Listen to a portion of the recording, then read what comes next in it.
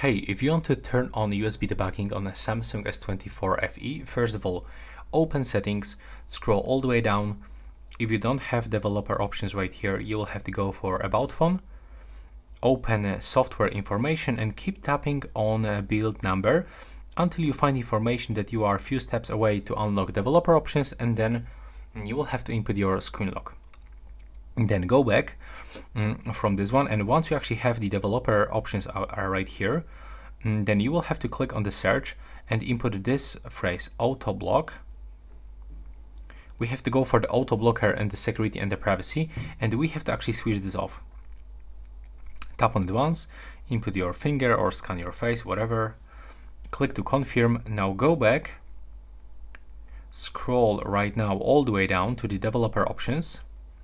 And here you will have to search for USB debugging, so click here and input this phrase USB debugging. There we go. Tap on it, and here tap on this switcher, click OK to turn it on. Thanks for watching.